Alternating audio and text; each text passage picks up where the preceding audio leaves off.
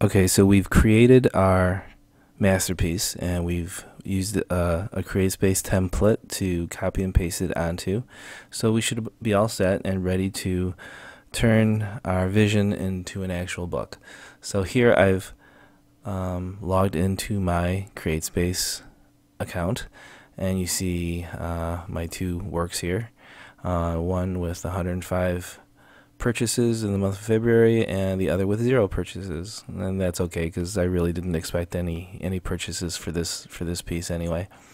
But our goal is to create a new title, so I'm going to click add new title, and let's give our project a name. My create space example.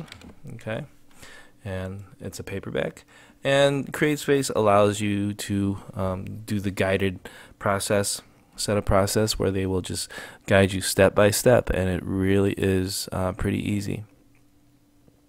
And so here they give you your title again. If you want to provide a subtitle, all we need to know, I guess, a name, your first name there, then your last name there. Okay. If your book is part of a series of books, like the James Bond series or the Bourne Identity series, something like that, something that you've created. Or if I wanted to take a version of my old book and edit it and republish it as a second edition, I could do that as well. All right, for us, let's do our publication date as February 28th, and we'll save and continue. And if you notice on the left side, there's these little checkboxes, these plus and minuses. And right now we're in the setup area, and we just completed the title information, so it has a nice green check saying that we're finished there. And it'll take us through all these different steps to the final step of actually distribution, where we price it and we put it on different channels, and we set ourselves up here. Let's go through a couple more. This time is short. Create a free ISBN.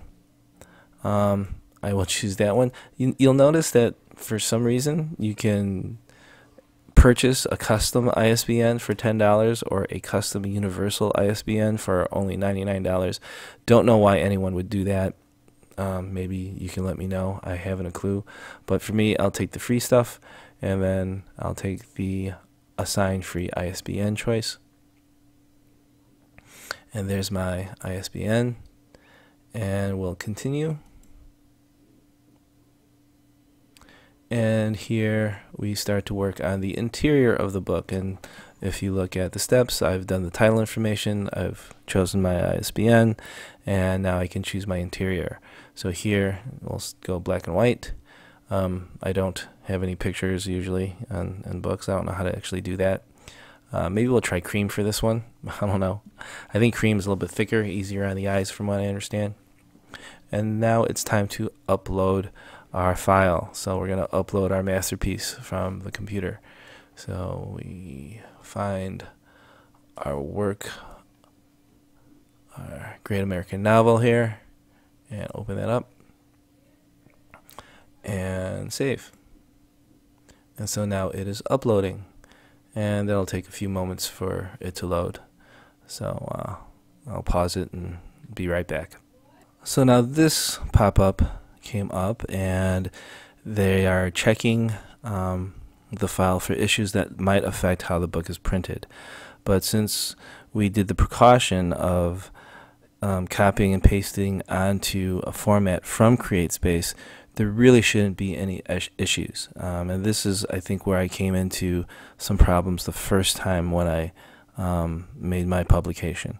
So that's kind of why I suggested to you in the first video that you cut and paste onto a downloaded format from CreateSpace. So here it says upload is complete. Automated print check didn't find any issues, so that's good. So we're going to skip the interior viewer and move on. Okay, so now we have title information, ISBN, interior, and now it's time to work on the cover. So here I can choose matte or glossy, and we can purchase a professional cover design for the low price of $399. Again, I like the free stuff, so we'll launch the cover creator. And the cover creator is pretty cool. It gives you, it says 1 of 5 pages, so 6 choices per page. So you have about 30 choices, I believe, of different, standard designs that they provide. And as far as these background pictures, you can play around with it and load your own images on there. So this could take a little bit of time, depending on your vision for what your book wants to be. So let's just, I don't know, let's pick this one for right now. And if you look here, it gives you a theme. This is the peaceful prairie. Let's see what romance says. Let's see if that'll change.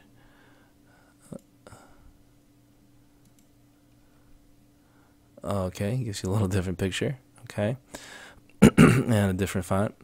So you have 1, 2, 3, 4, 5, 6, 7, 8, 9, 10 different things to go through. So title, my createspace, good. Subtitle, we'll leave it as that, good. Authors, okay. There's your author. You can change it if you'd like. New name, whatever. And you can make different adjustments. And here, you could use one of our images. It says. I haven't tried that. Oh wow, here, that's cool. All right, let's change the image on this. Let's see how this looks. All right, let's see what we got here. Can we just click that? Let's just click a bird, see what happens. All right, let's use this image, see what happens. And I don't know how this is gonna look up. Okay, there's our bird. Then you can adjust it. Adjust the alignment. I guess I'm doing more than I wanted to. Let me skip through. So you can change the image of whatever picture you want to put on there. For author's photo, you can upload a photo of yourself. If you don't want your picture on the book, you can uncheck that. You could edit the back cover text here. Let's see. Yeah. Alright, so change words in book cover, something like that. Apply. And this can get a little tricky because they changed the fonts, right? I didn't write very much, so the font is very big. So I don't have time right now to show you how to fumble through that, but I think you get the idea, all right? Publisher logo, if you have one. If you don't, uncheck it, and it will get rid of this little box here. And then frame color, let's see what this is. Frame color, let's see what happens when we change this.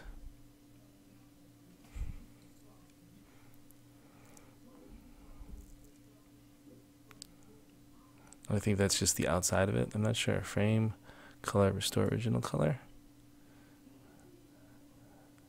That might have to do with the design I chose. It might not show anything up. Okay. And then we can change the font color. And that should be easy enough. Let's see how that works.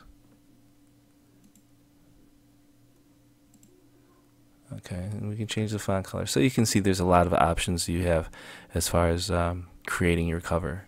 And so you can fool around with that, depending on your patience and creativity, that could take a while. And wow, this is almost 10 minutes long. I apologize for that. So I'm submitting my cover with my upside down bird and my published work. And this will take a few minutes. Hold on a second. And comes to here. It says complete cover. and I click complete cover, and you see the green check mark. All right, so we're 10 minutes long. I apologize for that, and we'll have the next video start where we left off. All right, thanks.